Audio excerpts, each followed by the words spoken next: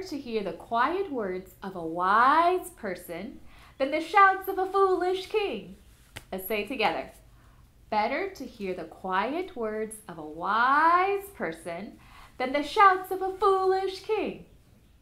Hey friends, this is Brian the Lion. Let's talk about today's Bible verse. Sometimes there's people who talk really loud or they're like really excited.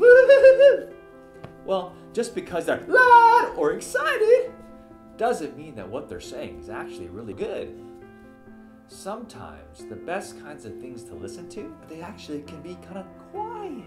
God is big and powerful, but he also speaks in the whispers.